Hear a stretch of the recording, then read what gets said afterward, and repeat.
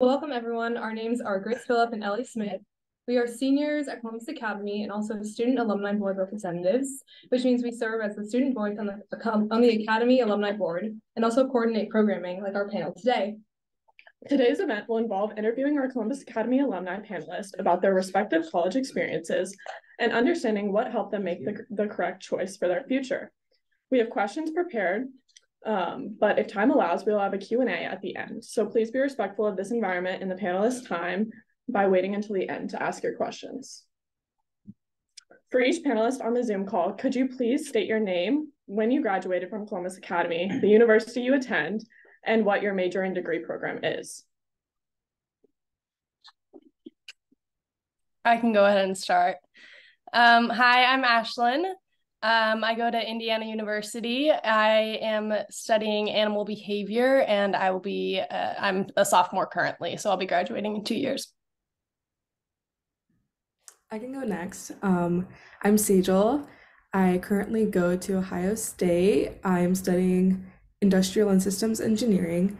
I used to go to the University of Illinois at Urbana-Champaign, and I studied information science there, but I transferred after my freshman year to OSU, and I graduated from CA in 2021. Hi, I'm Muriel. I'm old. I graduated college already. I went to the University of Wisconsin. I graduated from Columbus Academy in 2018, and then I graduated college in 2022. So now I live in New York City. Okay, great. Thank you. Thinking back on your college search process, what were you looking for and how did you know it was the right choice for you?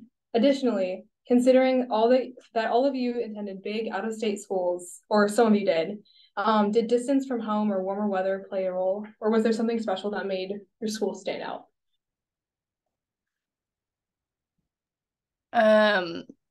So I ended up choosing IU because of the animal behavior program. It's very specific and there's not a lot of schools that offer it. So that was one of the biggest reasons for me. Besides that, I love the campus. It's beautiful. When I went there, it was like the perfect fall, really kind of cool, and it just looked so pretty. It was perfect. And I think for me, Bloomington is 3.5 hours away from home. It's the perfect distance. It feels like I'm removed, but it doesn't feel too far that if something happened, I couldn't go home. I feel I'm close to my family, but I'm also far enough away that I feel like I have my own life. Thank you. So for me, I first chose the University of Illinois at Urbana-Champaign because I was really interested in tech and computer science and all that, and it's one of the best schools in the nation for that stuff, so I ended up going there. But I decided to transfer to Ohio State because I'm a really big family person, and 6 hours one way of a distance ended up being too much, so I transferred over to OSU to be closer. I didn't say this. I was a business major at Wisconsin, so I really could have done that anywhere. I wanted to go to a really big school. I wanted to go to school where I could watch football. That was my first indicator, so that really narrowed it to mostly Big Ten schools. And then I live in Bexley, so I'm 3 miles from Ohio State, so I didn't want to be that close to home. I grew up going to camp in Wisconsin every single summer for a month, so I had a lot of friends from Illinois and stuff that were going there, so I had it on my mind just as a school from that experience. And so I really didn't even go there because it was a better business school in Ohio State, or it was a better school than Indiana, because I was looking at all three of those. It was mostly I had some friends that had gone there, and then also that's surrounded by lakes, and it was beautiful, and it was definitely way colder than Ohio, so it was not the weather, but it was just nice to be in a college town that felt like Columbus. It really was big enough with restaurants and bars and things like that, but not be 3 miles from my house, and kind of get that independence there. Great, thank you so much. How did you choose your major or know it was the right fit for you? Did any classes at Academy help you make this decision? And do you still think it's the right one? Did you ever switch your major in the end? So I've been pretty set on what I wanted to do since I was born, pretty much. So I didn't really have any issues there, but I will say it's very like you have friends in all different aspects of like studying, and it's really interesting to see what they're doing too. So I wouldn't change my major, but like I have friends in fashion, I have friends in law. They're just education, like literally everything. And it's really interesting to see everyone's stuff, but I don't think I would change. And in terms of academy, I didn't really help. But bio 2, which I don't think they offer anymore, unfortunately. I'm so sorry about that. I think that was like the only class that really was like, oh my God, yeah. So for me, my major, I chose it actually because of CA. So going through high school, I took a lot of Mr. Feinberg's computer science classes, and they really like shaped me into liking computer science and liking to code. So I took those, and then I took Mr. DeVore's robotic class when I was a senior, and that was also really nice. But then I did switch my major to industrial and systems engineering, and I did that because I realized that just doing a computer science degree was very technical. But in industrial and systems engineering, it's more of like the technical side of things along with like soft skills like business. And it was a good combination because I realized that I wanted to do management more than just being a software developer. For me, I think that school, like high school, taught me what I didn't want to do, as in, like, I wasn't very good at science. I wasn't very good at history. I was fine at stuff I got through, but nothing was like, I like love this. I want to go into fields like this. And so I didn't really know what I wanted. But at school, I was like very talkative, outgoing. I was like on the debate team, did like journalism, those kind of things. So I knew I wanted to do something around like communications or business. So I went the business route. It's kind of like the classes that I didn't get at Academy, because you don't get, like, other than the econ class, which I wasn't able to take, you don't get a lot of those like business like classes. So it's almost like I wanted to try that because that's kind of had my strengths more that weren't in a specific classroom, like just overall like high school experience, what I did. I did kind of switch my major. So I was a marketing major. When I started, I went in not in the business school. So I had to apply to the Wisconsin Business School my freshman year in March. So I went in as undecided, I believe, in like this, whatever the basic like school is. So that's what you guys end up doing. It should not scare you as long as you get good grades, which I promise College Academy makes it so easy to like study and know how to like not how to do well in school and not like overstress and kind of get everything done. It really was not a challenge to get that done. So I got in March. I declared my major as marketing beginning of my sophomore year. I kept that, but then I wasn't really set on, I realized like halfway through my junior year, I didn't really want to go into marketing because I'm not that creative. I wanted to be on the front facing side of business because I like talking, but I didn't necessarily want to like be creating things. So I added a double major in the middle of my junior year, almost the end of it actually, in supply chain management. And that, so like I had both, but that was kind of what I liked the most. Now I work in fashion, so it's not technically all those things directly, but I work with like the last end of like supply chain, so like getting product to stores, and I work with like a corporate company. So I think it did help, but it's just like the overall skills you use. It's not like I did exactly what my major was. Like I didn't become like a doctor and do exactly that. It was business a little bit more open-ended, and you can kind of apply your major to any career pretty much. Great, thank you.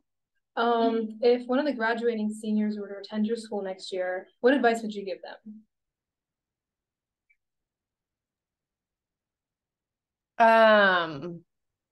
I think, are you talking about like visiting or going and being there? Like attending? Maybe like probably like going there, but yeah. Okay. So I would say for IU, the one thing that I did not know about is that it is very, very, very Greek like life heavy. If you are not in a sorority or frat, it's kind of hard to have a social life there. But with that being said, you do not have to be in one. You can find other things. There's a lot of things to do. Bloomington's a great city. There's a lot of great restaurants. I would say the number one thing is explore. Get out, learn your town, regardless of where you're going. learn the things around it, find things to do. If you're not doing, like, if you're not actively doing schoolwork or some other like club work or whatever, you're probably going to be pretty bored. So you have to find things to go do. And it's really not that hard, but you have to find the motivation to do it, and that can be hard. To kind of piggyback off of that, I have some more general advice, not really like Ohio State or UIUC specific, but something I just noticed is that you really have to be fearless.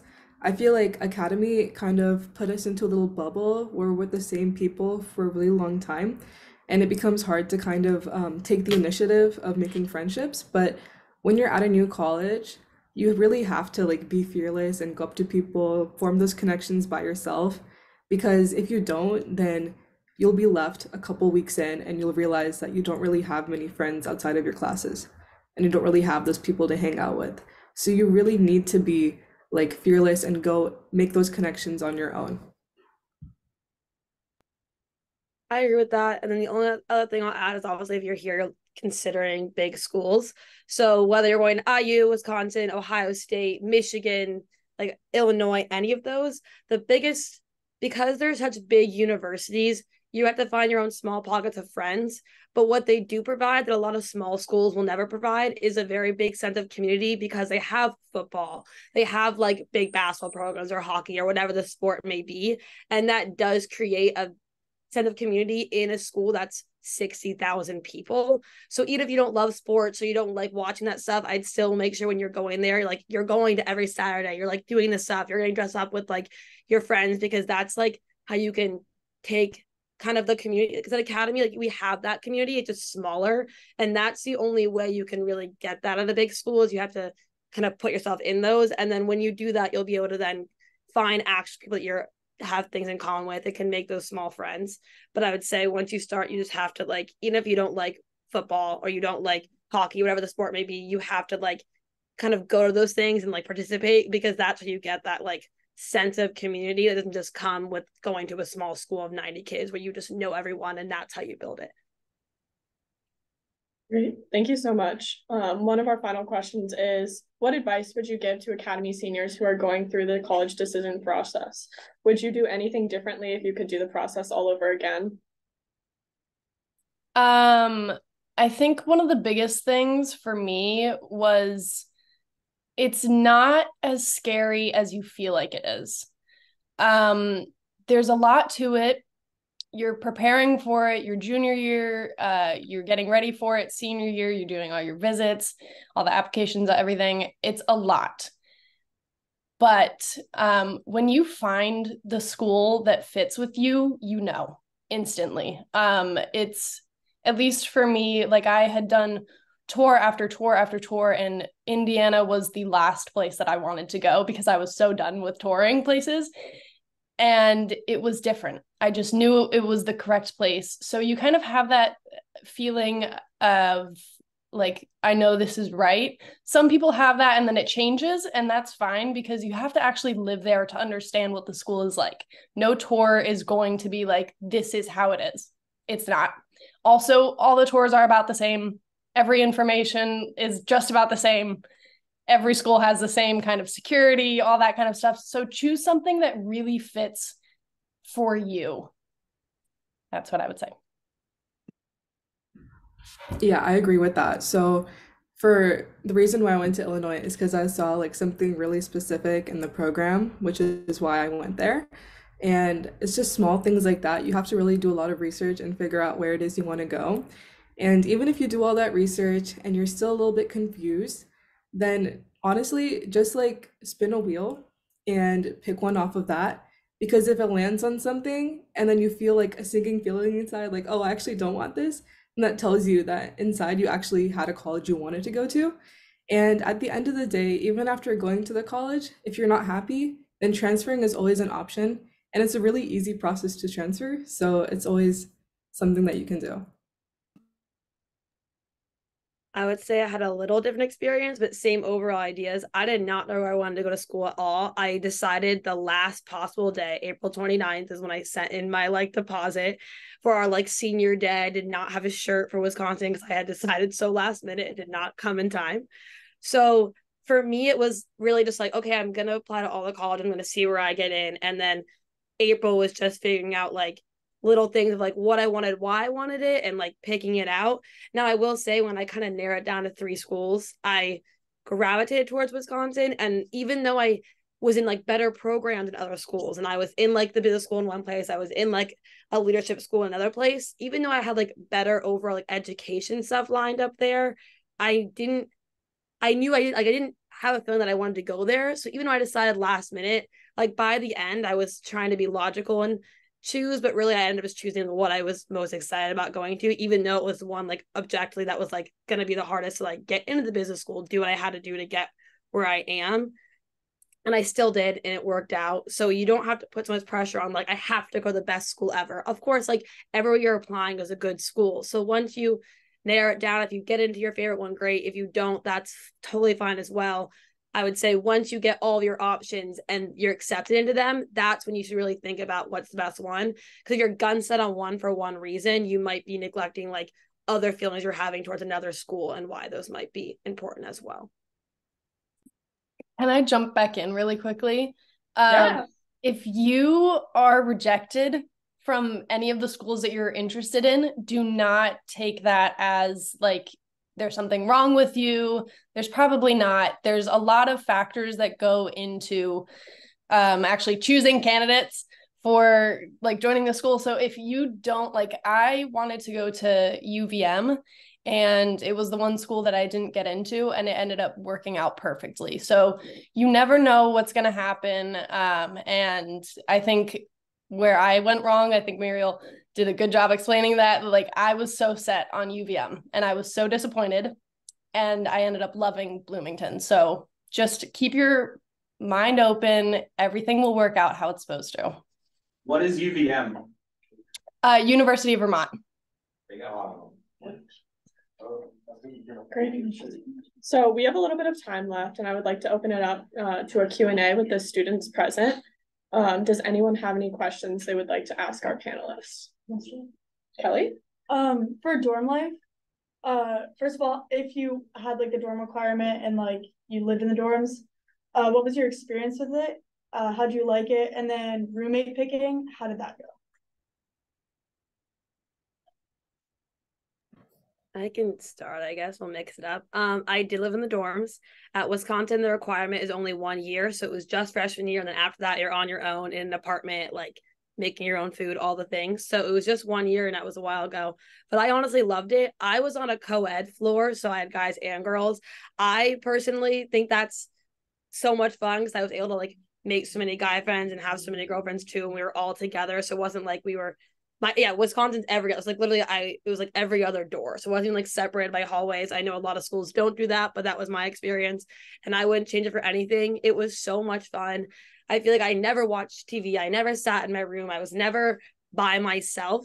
I mean, you could be, but I like am social, and everyone's always excited and willing to be social. So I loved it, being able to like come back from a long day of studying or work and like sit in our shared space and just like hang out and talk to everyone. Obviously, if you want to like go in your room, be quiet, you can, no one's gonna bother you, but you have a community there all the time with friends around you. So that was my experience. And my best friend from college, I talked every day, I was on my floor freshman year.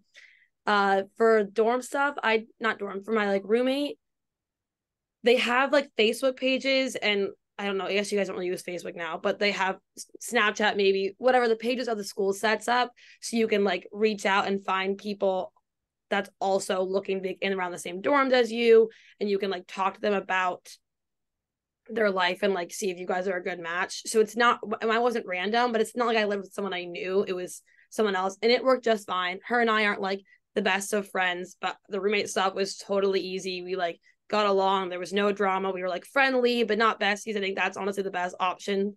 It's like you're friendly, you get along, you can live together, but you aren't inseparable and you don't hate each other. I feel like finding that having medium is really all that matters in a roommate. So for me, um, for both colleges, I lived in the dorms for a year, and both times I went random because I got a little bit lazy about finding a roommate. So I went random, and it ended up being fine. So what I did both years is that I also had co-ed floors, and I did something that's a little bit scary. I went around to everyone on the floor and knocked on everyone's door to introduce myself, and it ended up working out great. So at Illinois, I like made a big group of like 20 people, and we were all like best friends. And I'm actually like next week over Thanksgiving break, I'm going to go visit everyone because we still have those like lasting friendships. At OSU, it ended up working out a little bit different. People weren't really as social on my floor, so it didn't work out that way. But you have lots of other opportunities to make friends, such as clubs and in your classes. So it's not really that big of a deal if you're not best friends with everyone on your floor. As long as you have an okay relationship with your roommate and you're civil, then everything is fine. Yeah, so all the comments about good roommates, make sure you got a good one. I was on a co-ed floor as well. Fantastic. We were like a family. It was literally like you would come home from class and everyone's there like waiting for you. You could go talk to anyone. It like I had a fantastic experience with my floor. My roommate and I did not get along at all. There were a lot of issues. I'm not saying that to deter anyone. I ended up choosing someone that just wasn't compatible, just didn't work out. And the one mistake that I made that I don't want you guys to make is that if you have a roommate that you don't like, get out as soon as you can. Don't wait. Don't try to make things whatever. Just you will be better. Your roommate will be better. Your schoolwork will be better. Everything, if you have a good living situation, everything else will be okay. I promise. It's just, we had an issue, but we met on Patio, which some places use Facebook. We had big Snapchat group chats. You could go on Instagram. You can find roommates pretty much anywhere. But yeah, for sure. Don't room with someone that you think you're going to be best friends with because it always creates problems. I will add one thing. It's not hard. It sounds like it's hard to change roommates and you have to like put the effort in to do so, but it's possible. My friend across the hall, her roommate didn't like living in our dorm. It was too rowdy for her. So she like applied to transfer. She was able to move. I know people who had opposite experiences. So you have to go through the steps and advocate for yourself. And especially at a big school and anything school living anywhere, no one else is advocating for you. You're at a school with 600,000, 60,000 kids. However, if you advocate for yourself in a dorm, in a class, whatever it might be, you'll be able to get out of that situation. You just have to like make sure you're doing it for yourself because your parents aren't there. Your teachers don't know you as well. Like you'll just have to do it yourself, but it's possible. It's not hard. It's your decision to step up and support you. Yeah, to piggyback off of that, last year at OSU, my one of my roommates, her and I didn't get along, and one week I was gone and I came back and the room was just full of bugs. So just like make sure it doesn't get to that point with your roommate that it gets so bad that things like that happen. Get out while you can. And Put bugs in there. like there was She's nasty. it was nasty. There was like a lot of trash, and I wasn't really a fan of taking out her trash for her. So I just decided to see like how long it would build up until she took it out, and then I made the mistake of going home for a bit. And that happened. So yeah, just make sure that instead of being petty like I was and just trying to see like how far she would take it, just move out. It's the easiest possible thing. So yeah. Great. Do we have any other questions? I have a question. Since I grew up in Florida and I went to Ohio State, for those of you that grew up obviously here and then went to school out of state, what was the one thing you were nervous about in that transition? And are you still to this day kind of feeling that or no?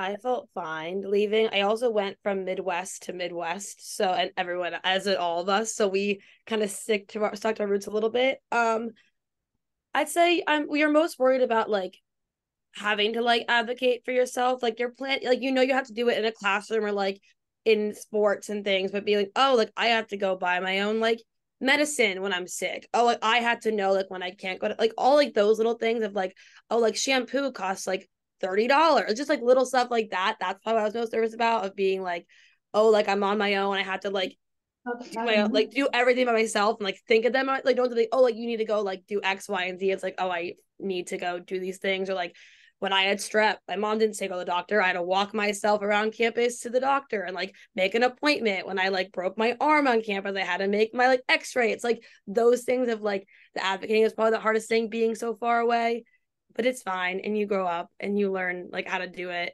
and it's good. And now I'm an adult and it still stinks, but it's not scary anymore. Yeah, I think it was similar for me. Like just the like insane amount of responsibility that comes with like moving out of your parents' house and like living alone. Well, you'll have a roommate, but it's like you're like basically on your own. So yeah, it was like a little bit scary because like what happened was that my parents drove me to the dorm. They like dropped all my stuff off and then they went back. And I was like, okay, I have a whole bunch of stuff and I have to unpack this all on my own, and I have to make friends, and I have to eat, and I have to do this, this, this, and this. And it's like, how do I manage all this? But just don't make a mountain out of a molehill, calm down, and just do things one by one. And I promise it's not that bad. Yeah, I would say going from Ohio to Indiana was actually a downgrade. I don't like Indiana as a state, but it's really not as scary as you think it will be, especially like if you are someone who's good about independence in the first place, you are going to have a really, really easy transition, a lot easier than you think you will. I've always been pretty independent, and it was literally like I had just moved into a new room, genuinely. Like it was, so it's not as hard as you think it's going to be. But I think the worst thing was saying goodbye to my family. That's the hardest every time, no matter like coming home or like going back to school, saying bye is always the worst part. But yeah. Great, thank you. Do we have any more questions?